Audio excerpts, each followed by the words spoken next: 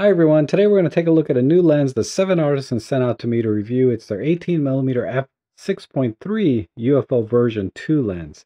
And the key difference between the first version and the second version of this lens is now it has a manual focus ring. On the previous version, you had to be about 6 feet or 2 meters away from your subject before it was in focus, and then from there out to infinity.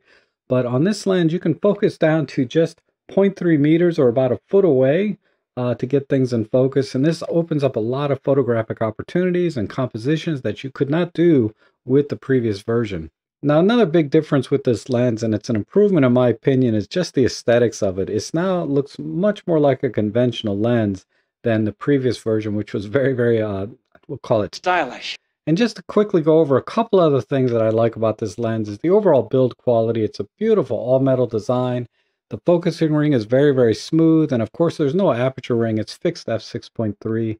And then finally, just the very small diminutive size of it. It's only 58 grams, so it's almost like not having a lens on your camera at all, and yet you can still take pictures. Now, to speak to the image quality of this lens, I'd say at this price point of $59 as of this video, it's okay. What I found is that it's very low contrast, and although it is relatively sharp in the center and the middle, when you get out to the corners, yeah, it can get very soft.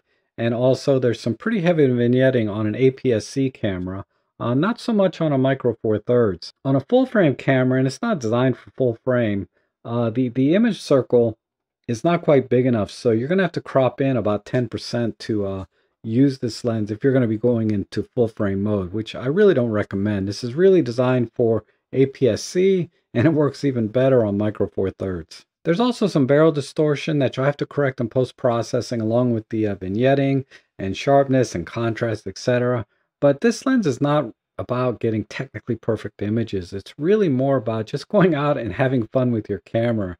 And that's something I can say that this is definitely a fun lens to go out and shoot with, because you don't have to worry about focusing so much when you're focusing on most things for street photography. But you do have some options available to you to get down and close to take pictures that you wouldn't be able to do with the previous version of this lens. So let's step into a little montage of some of the images I took using this lens, and I'm going to show you the straight out of camera JPEG as well as the post-process images to my personal taste.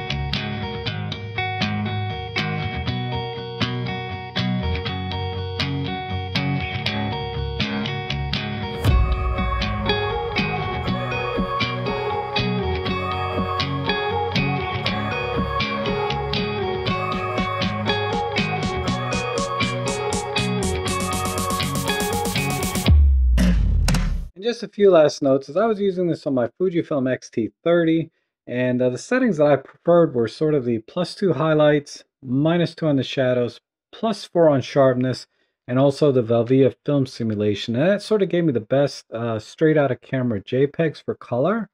And for monochrome, I just put everything at 0, and then I shot in either acros with a red filter or black and white with red filter, and that gave me really nice low contrast black and white images as well. So try those settings for yourself if you decide to get this lens.